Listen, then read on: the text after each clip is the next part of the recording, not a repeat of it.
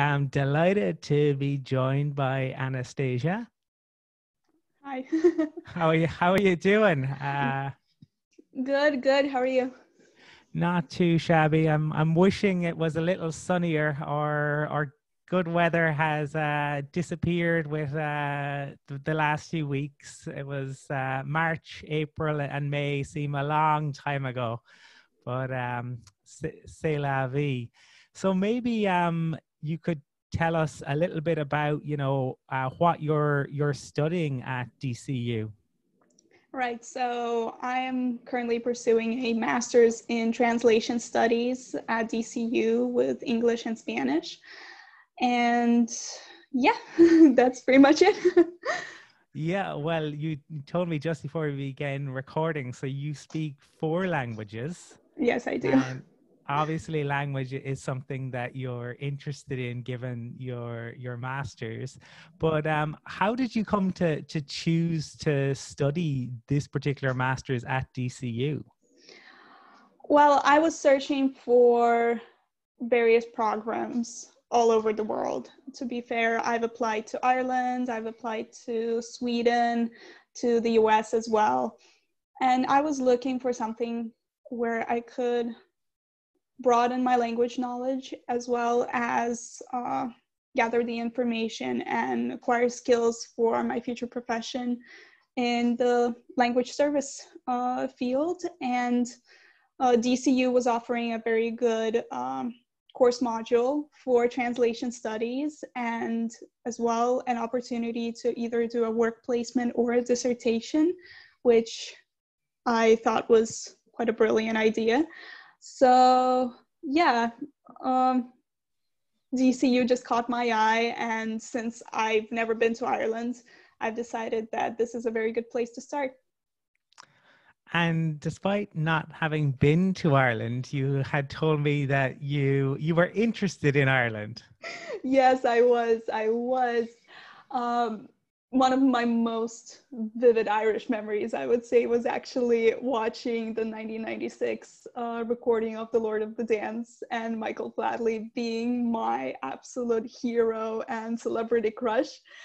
Uh, quite frankly, wanted to study and see what Irish tap dancing was like. Ended up just switching to tap dancing and doing that for 10 years, but my fascination with the country and the folklore and the language itself as well. I do have at home a book of short stories and sort of limerick type of things with an English translation and a Russian explanation of how the syntax works. So I would say linguistically also captivated my eye, and the fascination just never stopped growing.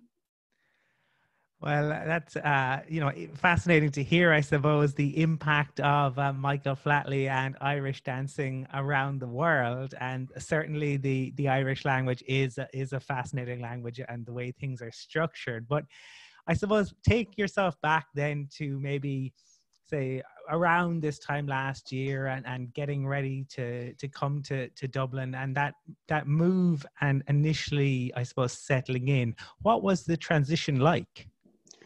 So my initial process started in actually October 2018, when I just applied to courses and was patiently waiting for a response, whether I would get an unconditional offer or not. And I did. I accepted my offer in January and was fully accepted to DCU in July. But my visa process started in May, and since I am a native of St. Petersburg, Russia, I had to apply in advance, and the process took me 3 months. As ridiculous as that timeline sounds, it did take me 3 months to get a student visa to Ireland, but once everything was said and done, I arrived on the 4th of September last year, and I gave myself a week to explore the country with my parents because they have been here before, and for them this was kind of a return to memories and seeing how the country has changed in the 25 years that they haven't been here, and showing me their stomping grounds. And then I moved into campus accommodation 11th of September, the day I was allowed to come in, and the rest is history. I'm glad you had the opportunity to explore a little bit before classes started. And I suppose then thinking about the academic side of things a little bit, and college life, what was maybe the first semester like in terms of, did you join many clubs or societies, or how did you settle into campus life? And in terms of the academics, how did you find that?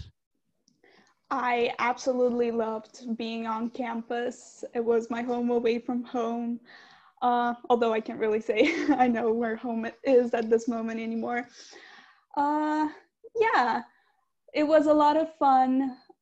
The apartment that we shared was for 5 people with a common lounge and a kitchen. And it was quite an international crowd, and we bonded really well with my flatmates. 2 of them I live with now in Stony Batter, actually. And yeah, campus resident. I've never lived on campus before. I did my whole bachelor's degree while living at home. So it was definitely an experience and something you had to get used to.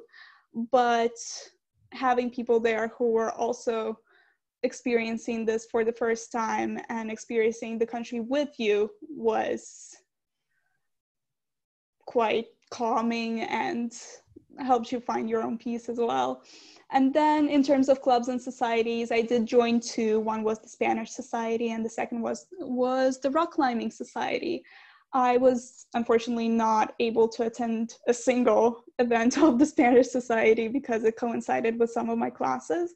But the Rock Climbing Society, I was frequently visiting on Tuesdays and Thursdays, and quite enjoyed rock climbing and getting back into it because I've done it as a kid and growing up in the States as well.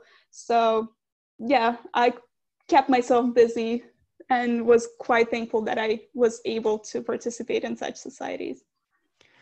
That's good to hear. I think societies can be a really kind of wonderful way to, I suppose, get to know both the university and other people, and especially maybe when it's something that you loved previously but hadn't had the opportunity to do in a while. And I suppose then kind of looking at the way in which obviously the COVID situation happened in Ireland, and then classes had to go online from March. And what was that experience like for you to have to move to a virtual learning environment? It was an experience. It was definitely one. I would say that I found it quite. I'm trying to think of a word which would describe, because I didn't find it difficult. Because our classes did require a lot of extracurricular reading, that being in class was more of a discussion place rather than active study place, I would say.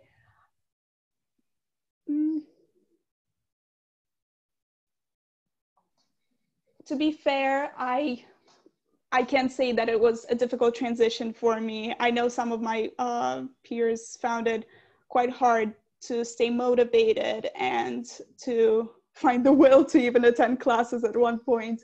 But for me, it was more of a necessity. It was something that had to be done for the benefit of us students and the professors and everybody out there, because this pandemic was such an unprecedented thing and nobody really counted on it. And I have to say that DCU handled this transition really, really well.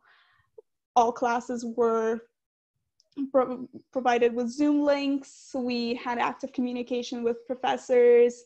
Everybody was open and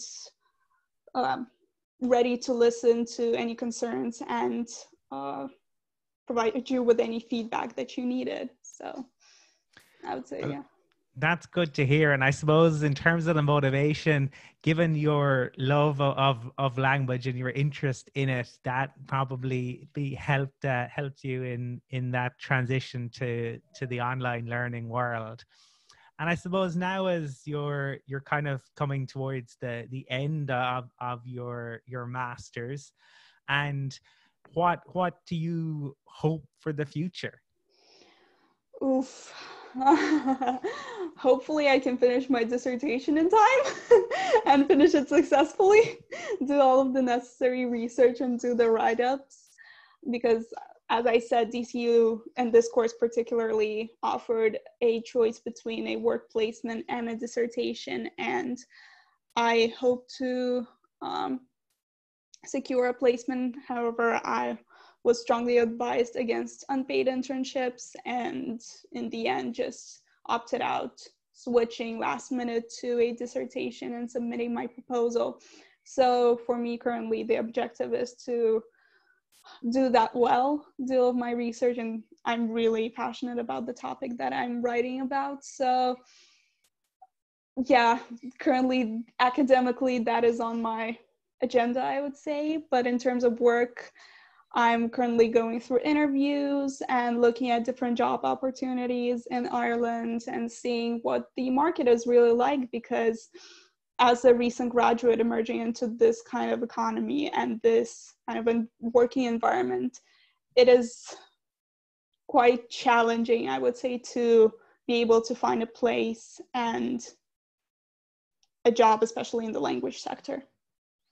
Okay, well, fingers crossed that something will emerge. It's certainly a unique time to be graduating, but hopefully, given the way in which things have gone and the connectivity that we have seen, I would hope that maybe in terms of the language sector there would be that need for language graduates. So fair play to you for putting the effort in and already getting out there searching whilst finishing up your dissertation.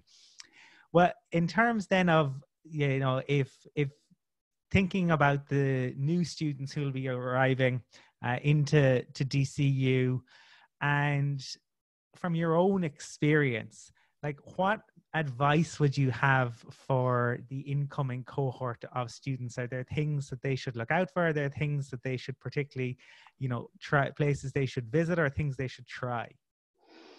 Oh, in terms of like words, wisdomous words, I would say just do it.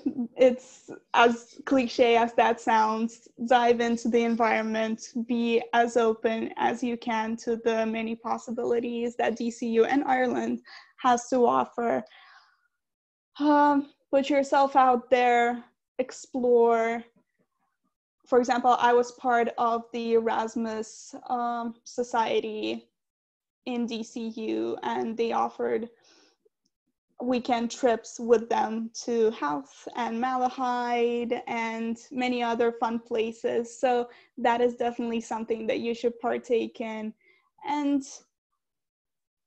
read, follow Instagram pages, try to learn and write down as much as you can before coming here in terms of interesting places to visit, things to try, concerts to attend. Also a great place to see what it's like, because I know the entertainment environment is quite different in each and every country. So it's definitely something that I would recommend doing, is going to comedy clubs in Ireland. One, the Comedy Crunch, the International Bar. Something on Vicar Street always pops up, which is always quite pleasant to enjoy. And yeah, take the time to wander around the city and take a trip to Galway or Cork, or even if you have time, I know my friends invited me up to Donegal. So yeah, just make friends, explore, and enjoy. It truly is the time to take it all in and make many fond memories for the future. I think that's really really good advice. I think especially in terms of comedy, I think comedy can be a great window into a culture, and to have the opportunity to get along to some comedy shows. And there's lots of free comedy out there as well. So it's not like people have to spend a fortune. And loved your advice to visit Cork. Definitely would advocate people visiting Cork, my home place. And Galway and the West is absolutely stunning. I mean, there is no place in the world like it. So I think, we've covered a lot of ground, and I just want to say thank you again for taking the time to speak with me, and look, all the best for the future. Thank you very much.